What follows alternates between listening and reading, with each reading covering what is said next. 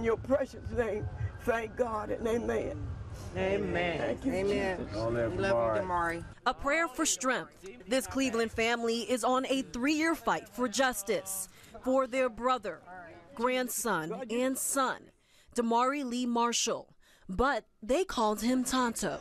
That's my baby. That's my baby.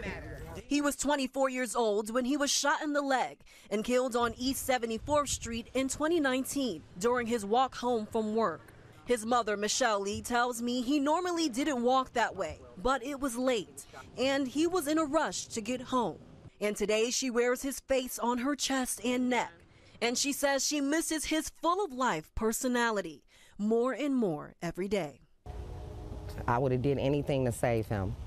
Yeah, I would have preferred for it have been me than my son, really.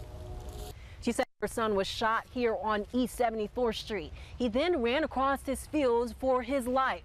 My family is strong, I'm strong, my son was strong. He fought for his life, so I have to fight for his justice. The last 3 years have been nothing less than a nightmare for her. She says the monsters, her words, who murdered her son, still roam the streets. But she says police tell her there is not enough evidence to make an arrest.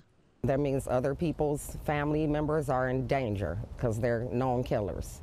Lee says she would do anything to tell her son, I love you again. But until then, she plans to fight for his justice. Oh, God, we know that one day you said you're going to wipe all tears away.